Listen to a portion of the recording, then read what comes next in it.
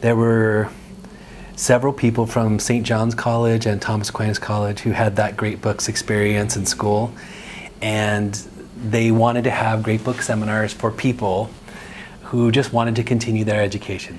And that started in 1998. So having a seminar about once every 6 weeks. But teachers were coming regularly over the years, and they told us, we're using this in our classrooms, we're taking your curriculum and applying it. We just think it's really wonderful. We would love it if you could come to our schools and teach us how to do it in our schools. And that gave us the idea of incorporating, becoming an official nonprofit and applying for grants so we can go to those schools. So that's what we've been doing since then. So to date, we've done about 165 public seminars.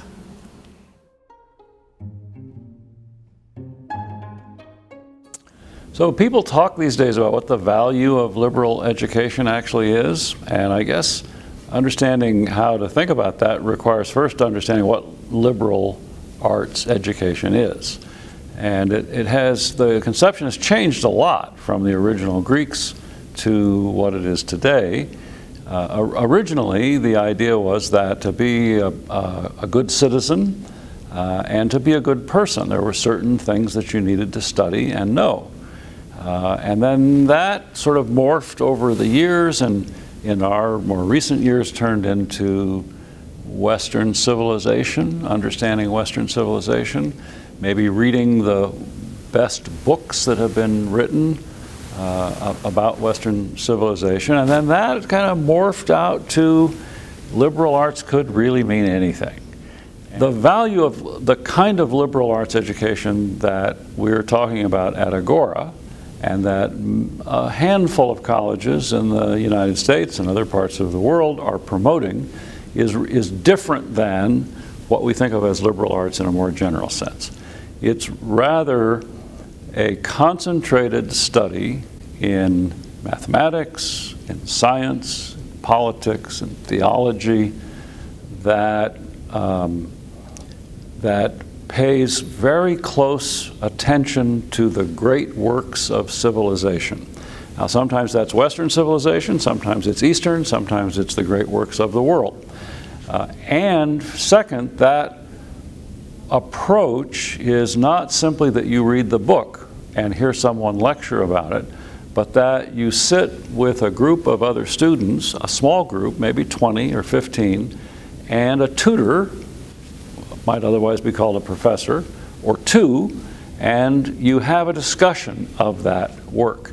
Now that holds if you're studying music, math, science, English, etc. And the learning that goes on in that discussion is really quite remarkable and quite different.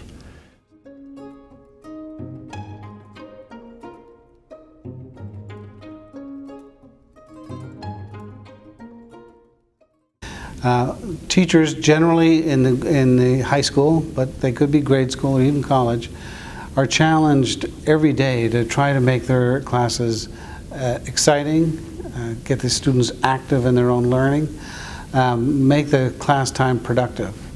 And so we've had this outreach for many years now to teachers, to school districts, that we provide something that's, I think, really helpful for the development of teachers, so that they can learn methods to engage their students in an active learning. And active learning really is an essential component to an enthusiastic student, because when they think that the questions that are being asked are their own questions, and the way to resolve some of these issues using the texts make them part of the solution, they take their education more seriously. It's not simply something passively received.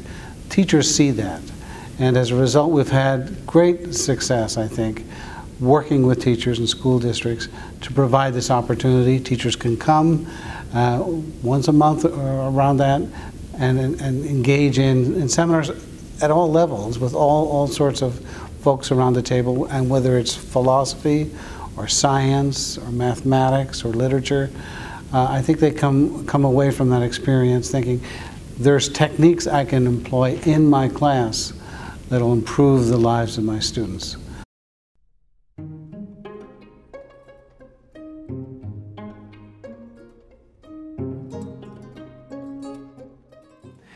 the main thing is still our regular public seminars, typically one-day events, and they're around the Ojai Valley. Sometimes they'll be in Los Angeles, but typically they're somewhere in Ojai. And anybody can come to those, as few or as many as they want to go, which you've gone, you know. And we try to cover everything from literature, poetry, political science, math and science, sometimes what's called natural philosophy, what's turned into like physical science, but again, philosophy and theology. So we try to cover a little bit of everything, including leading up to the modern time. But in addition to that, our Teachers for Lifelong Learning program, that's where we write grants for teachers to come to the public seminars for free. We also consult with them on curriculum development, and then we will work with schools to go and teach their entire faculty or a department in their school. And then more recently, our Ojai Chautauqua panels. So we thought, let's have a panel with experts representing all the sides. Let's say if it's fracking, you would have an oil guy, an environmentalist, an attorney, let's say, a politician, and a geologist. They would have a full-on conversation about fracking, and we get to benefit from their conversation, and then we get to ask our questions. And so we've done 13 in the past 4 years, and every single time, what we think is that the two sides are here and here, and it turns out they're really more like here and here. They're not that far apart. Once the experts start talking, and they realize they agree on a lot more than we thought going into it, and everybody learns from it. So that's translated also into not just civil discourse, but also civil engagement. So people are understanding it better, whatever the issue is, and if it's local, that could be something like water or tourism, and you see a lot of activism coming as a result. So the Ojai Chautauqua is sort of what we get to do in the seminar, but with an audience of 350 people on a complicated subject. The last one was on water, and so we had board members from two of the water basins, Casitas Municipal Water District, a city council person. And so basically, we tried to look at what are all the things about water right now, and what are the proposals on the table to deal with the lake that's happening right now. So that's kicking off a new series of Ojai-focused events. So we'll continue to do sort of what we think of as nationally focused events like education or something like that. But we'll be doing things like Ojai's changing population, huge issue, housing. So we'll tackle each one of those sort of one at a time. And we're going to do another water event in September.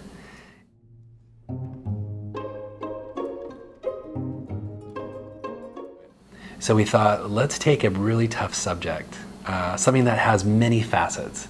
And in this case, the subject is humanity's place in the natural world.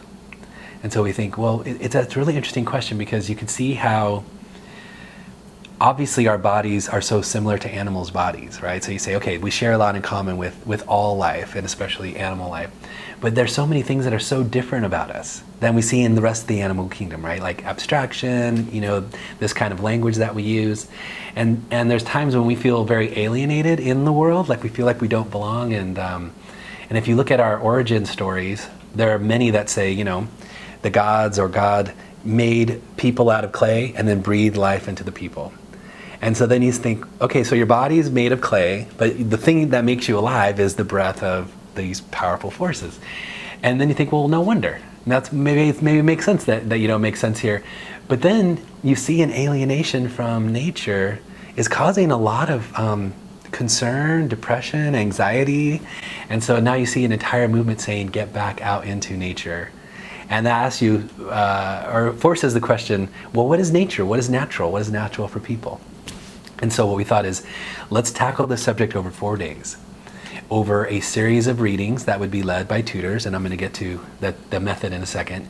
But basically, you would read these texts. We start with a Roman scientist, Lucretius. We're going to go all the way to the modern time, but it'd be some poetry, some people like Thoreau and Emerson being out in nature, and that's where we're supposed to be. But then somebody like Bacon would have more of a reductive scientific view of nature as more like just physical forces. In addition to those seminars, we'll have a couple of lectures. We'll have nature walks. So you would actually go out in there and look at the flora and fauna by an expert, guided by an expert. And then an astronomy night. And so it's all catered, and it'll be at the Ojai retreat. So we think this is a great opportunity to dig into a subject more deeply over time with the same group of people. I'm really excited about it. you.